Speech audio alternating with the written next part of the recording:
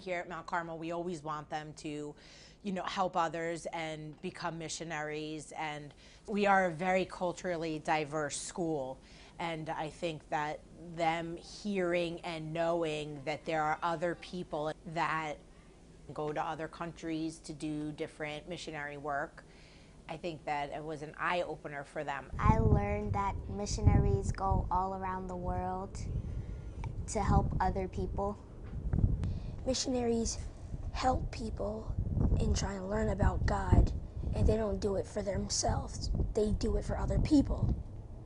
Well, my goal is to make the children be the best people they can be, academically, socially, and so, wanting them to help one another, be compassionate towards one another, to help people who are less fortunate than they are, even if it means helping somebody who has trouble in a math lesson, to want to help them to realize that there's a need and to just do it, eventually to just do it, not think about it. So I want it to become part of their lives.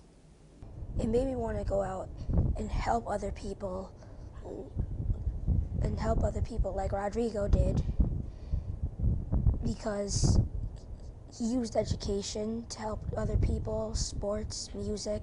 Those are all great things that people would love to know. Kids would love to know.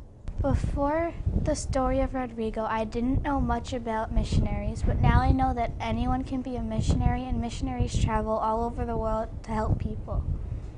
I like that he helped other kids to learn something that they didn't know before and to help them succeed in it.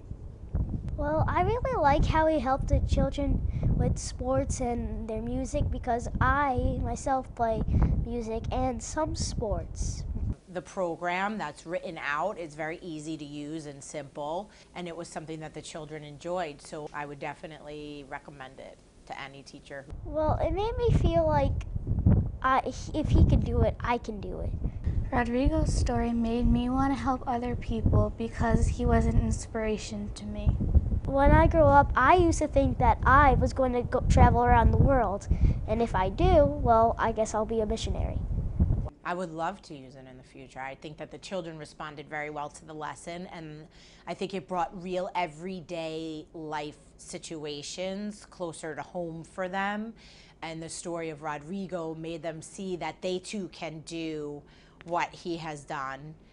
So that's very exciting. I would love to continue to use it in the future with them, and I will.